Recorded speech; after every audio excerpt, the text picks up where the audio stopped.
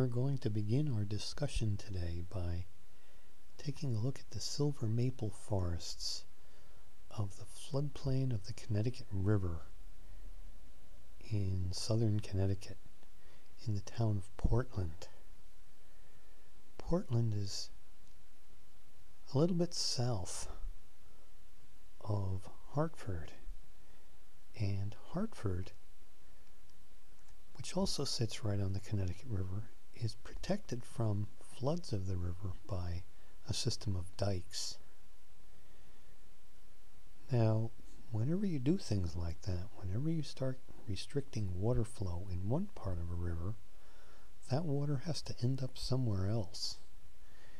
And Portland is one of those somewhere else places. So, although dike systems can reduce flooding in one part of a river, it can make flooding in other parts of a river worse. And that introduces our topic today. We're going to finish up talking about water resources, and from there we're going to go into the topic of soil and soil resources. Now, questionable uses of floodplains are simply one issue in the larger topic of global problems with water resources. This map illustrates another issue. This is a map that's generated by NASA, National Aeronautic and Space Administration, that illustrates the status of the aquifers in the United States during the year 2011. The deeper blue areas represent areas that have had a net plus in terms of aquifer recharge, whereas the redder areas on the map indicate places in the country where aquifers have lost water over time. And if you recall from the news, the area of East Texas and throughout a good deal of the Southeast has suffered a substantial drought in recent times, and that is what's led to this particular map. Although in general, Midwestern parts of the United States have suffered from long-term aquifer depletion.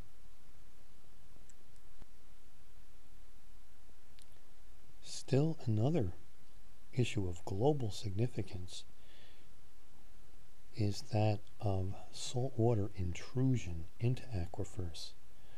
This occurs in coastal areas, and this is an illustration here from the National Oceanic and Atmospheric Administration of a saltwater intrusion issue in Georgia. When fresh water is pumped from aquifers near the coast, it can create a situation where if sufficient freshwater flow into the aquifer is not present, then that water will get replaced by salt water filtering in from the ocean. And so you can see the pathway in this illustration of how that can happen. Coming in deep and then seeping through fractures in rocks up into upper aquifer layers.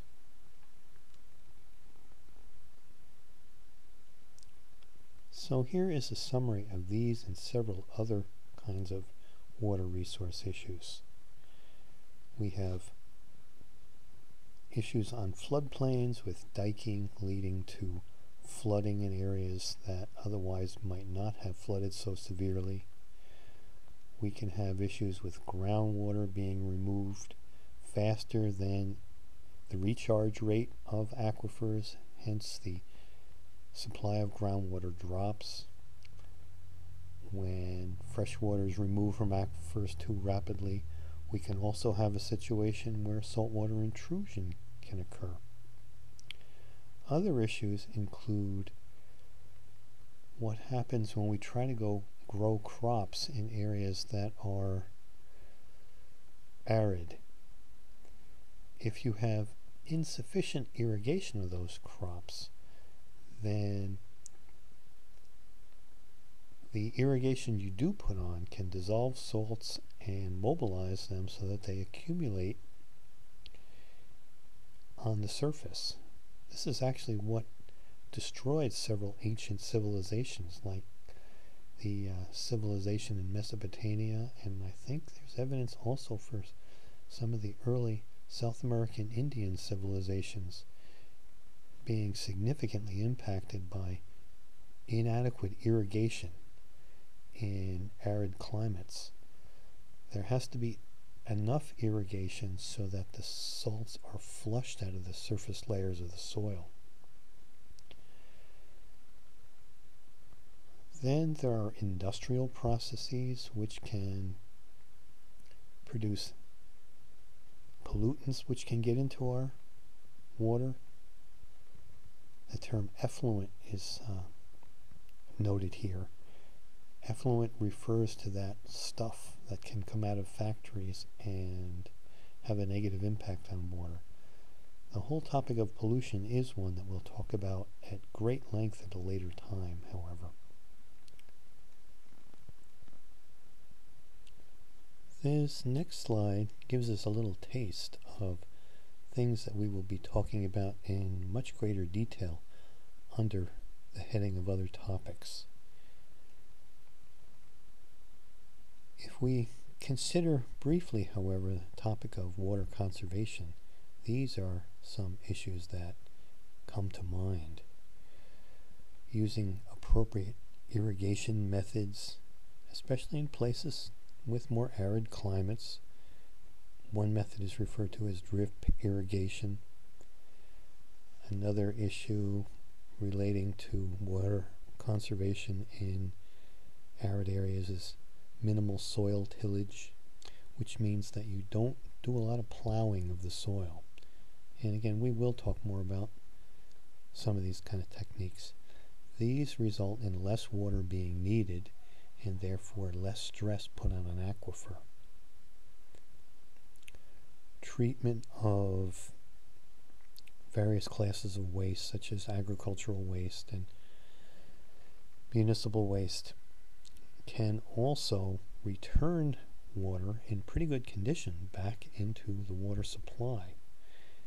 Technology exists for cleaning up water pretty thoroughly if we are willing to invest the effort into doing it. In the municipal arena, doing things like making use of household gray water, which is water that comes out of things like dishwashers and stuff like that, shower water. Those can be recycled and used for other kinds of purposes in a house, like flushing toilets. And especially in arid climates, again, these kind of things can be a significant saving factor in terms of how much water we need to use. We can also do things like make use of human waste and animal waste, remove them from water and actually turn them into fertilizer. The city of Milwaukee does this, for example. They produce a product from their municipal wastewater called Milorganite, which you can go to the feed store and buy. It is a very high nitrogen and high iron organic fertilizer, which is also extremely clean in terms of contaminants. It tends to have less in the way of contaminants than most commercially made mineral fertilizers. Another issue, especially in island environments and places where there's limited available fresh water but seawater is available, is you can use a process called reverse osmosis, which removes salts from the water and produces a drinkable product. When I lived in the tropical Pacific, we drank reverse osmosis water every day. We drank that, and we drank rainwater because there was only a very limited supply of fresh water on that island, as is typical for many of those small Pacific islands. With that, we've come to the end of our discussion of water resources, and we're going to turn our attention to what this photograph shows: soil. Now, this is a rather interesting pile of soil, to be sure, so let's talk about it for a minute. We are looking at the cliffs on Block Island, Rhode Island. This is where 18,000 or so years ago, this is where the Wisconsin Glacier came to a grinding halt, the southern terminus of the glacier. So as the forces of ice advancement reached equilibrium with the forces of melting back, the glacier sat relatively stationary at this point for quite some time. And as the ice continued to melt here, all the debris which had been picked up in the ice got deposited here. Hence you see these giant cliffs. These are not the only cliffs that were formed by the glacier. You can see them along Long Island. You can see them at a number of places on the south shore of Massachusetts, on the offshore islands in Massachusetts. So this is an area referred to as the terminal moraine of the glacier. There are actually, behind this area, some recessional moraines where the glacier began to melt back and then paused again. But in any event, what we have here is a pile of unconsolidated material for the most part. Material which was weathered away by the forces of wind and water into tiny particles, the mineral component of what we refer to as soil. And this phenomenon is part of a larger process that we refer to as the rock cycle. So let's talk a little about that. If we look at the very base of those cliffs, you do find some interesting looking formations. You find these accumulations of sand grains and rounded pebbles in a kind of a semi-solid condition. What it looks like is going on here is that all these unconsolidated materials are again consolidating into something that we might refer to someday as a rock. This particular kind of feature here, geologists would usually refer to as a conglomerate rock. And this is conglomerate rock, the re-cementing of these sediments into a solid material. Now, on the Rhode Island mainland, there are some substantial outcrops of this rock right here, this kind of steely gray, rather handsome kind of a colored rock. This is an outcrop of a rock referred to as pudding stone, which is rather like that incipient conglomerate we were looking at, but it's gone even one step further.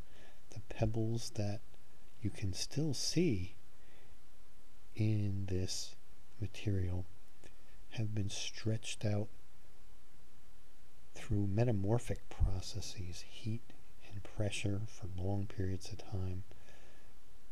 This is, of course, much, much older rock than that stuff on the beach on Block Island.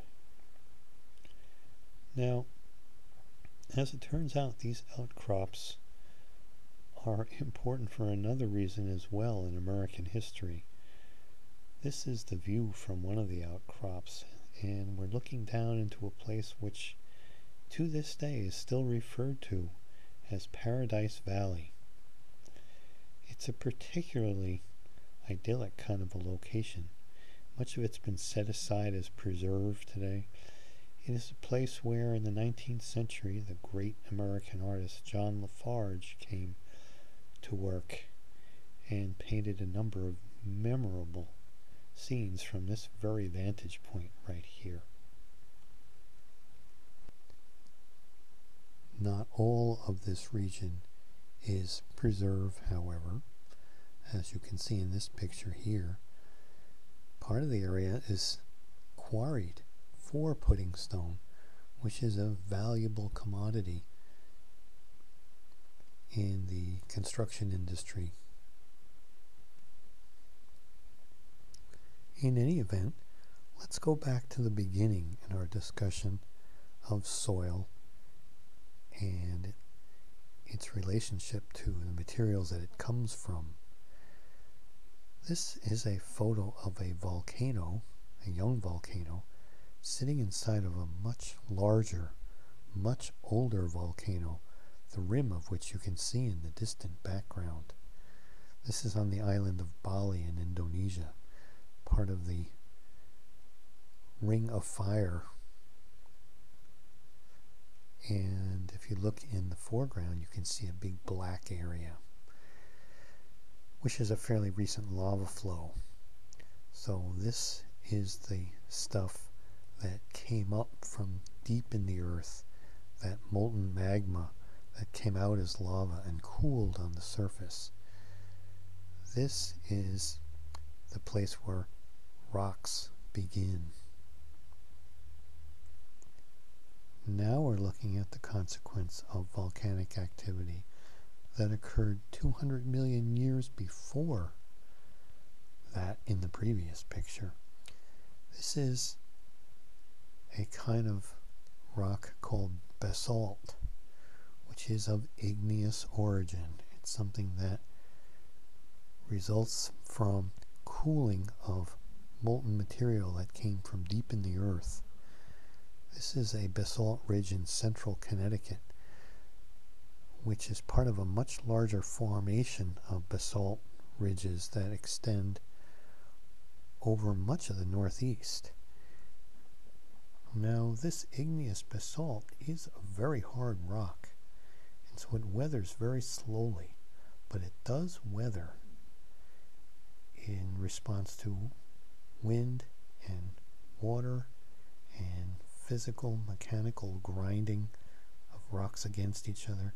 It does wear down very slowly over time back into particles, what we call sediment, and which we could also refer to as the building blocks of soil.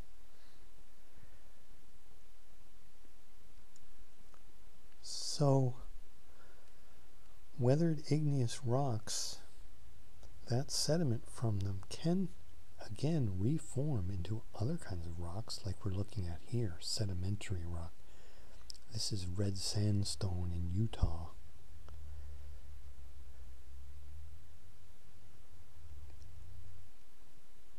Now this sandstone, as you can see in this photograph, is also in the process of weathering. Again, for the same kinds of reasons, wind action, water action, and so on. And so this is again becoming sediment. And that sediment can still again reform into a new generation of sedimentary rock. Or, if it's subjected to intense heat and pressure, it might become a metamorphic rock like that pudding stone we were looking at earlier.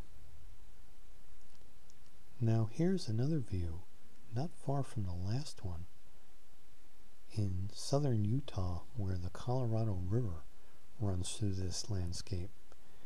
Notice the banding pattern that you can see in these sedimentary rocks here. Notice also that they have been uplifted some so that they're not level with the present ground. They're kind of at an angle to it. What you can see from this photograph is a clear image of how water erodes rock over time. This river has created this valley that it's sitting in and eroded those surrounding rocks, creating these cliffs that you see in large part. Here's one last view of the Colorado River Valley, which shows the layer upon layer of sedimentary rock that's been eroded over the millennia by water action, but also wind action. This is now a rather arid region, and so water erosion alone can't account for all that you see here. All of these thoughts bring us to this overview image, which is a very simplified diagram of the rock cycle, this relationship between the various classes of rock and various kinds of earth processes. So let's begin with the magma in the upper right corner of the slide. Magma can break through to the surface in a volcano and cool and develop into one of the classes of igneous rocks, but it can also cool more slowly deeper in the earth and develop into other classes of igneous rock like granites. Now, once the igneous rock is exposed, it can begin to weather, and as it weathers, it winds up becoming various small particles, which we can refer to as sediments.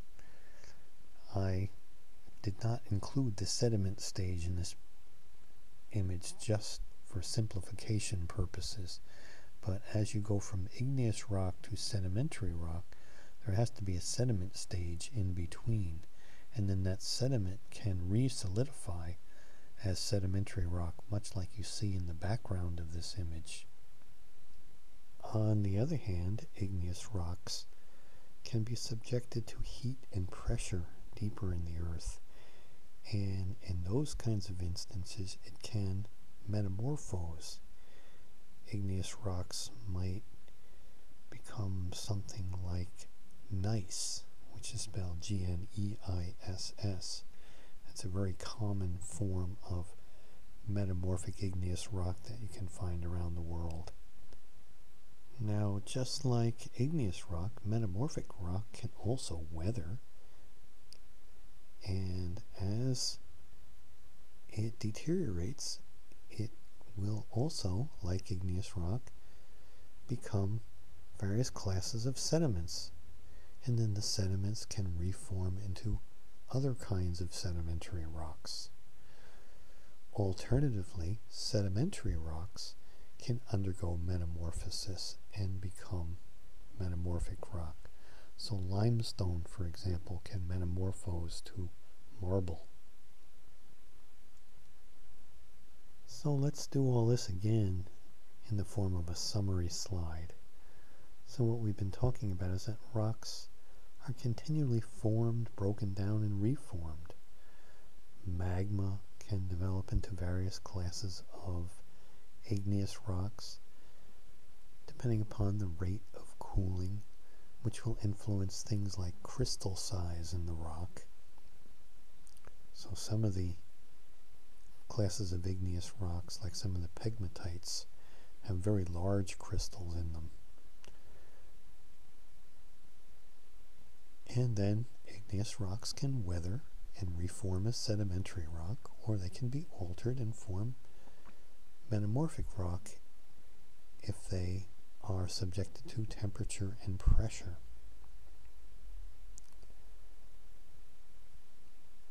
Typical kinds of igneous rocks are things like granites, pegmatites, basalts, several of which we've taken a look at, whereas classes of sedimentary rocks would include shale and limestone and sandstones.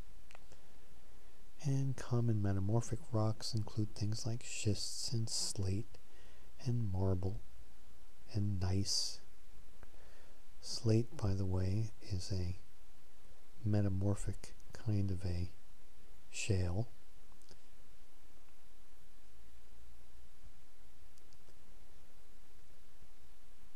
And one last point to be made is that among the most common elements in all these kinds of rocks are oxygen, silicon, and aluminum. Now, that's not to say that there aren't a number of elements in addition to those that are present, but these are typically the most abundant elements in crustal rocks on the Earth. Now, while we're on the topic of the rock cycle, there's one other kind of rock that is worth mentioning, and that's coal, which is a kind of a sedimentary or a metamorphic rock, depending upon what kind of a state it's in. And it is the product of life activities.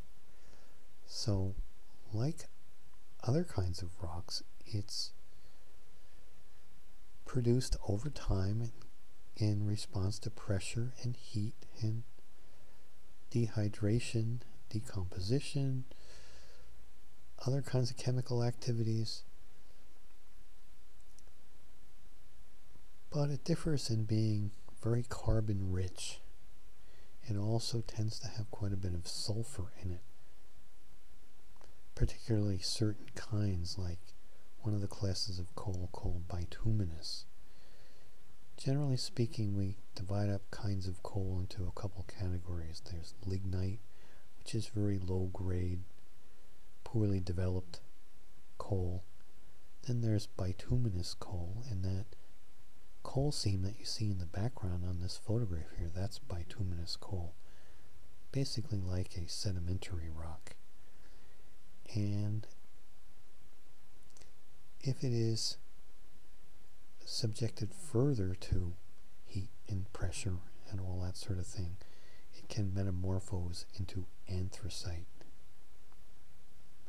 which is the most highly prized kind of coal for industrial kinds of purposes. Coal deposits are widespread in North America and several other regions around the world, like China, but among the biggest deposits in the world are right here in North America, particularly associated with the Appalachian Mountains. Now, by means of introduction to our final topic under the heading of Earth Systems and Resources, let's talk a little bit more about that sediment stuff that comes out of the weathering of the various classes of rock, the building blocks of what we call soil. We can talk about the various particle sizes that we can subdivide these sediments up into, and this slide illustrates those various sizes and their comparative relationship. So the biggest sediment particles we might refer to as coarse sand. Now, we could also talk about gravel, which might be bigger yet, but let's stick specifically with those things that we normally classify as soil particles. So we have coarse sand going up to about 2 millimeters in size. At less than a millimeter, we have medium sand,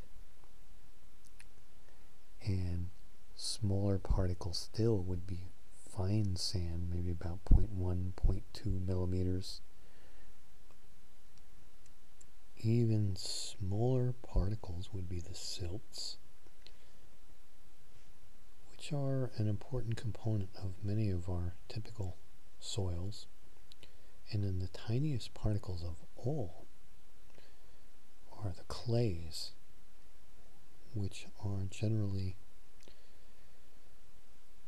2 microns or even less in size.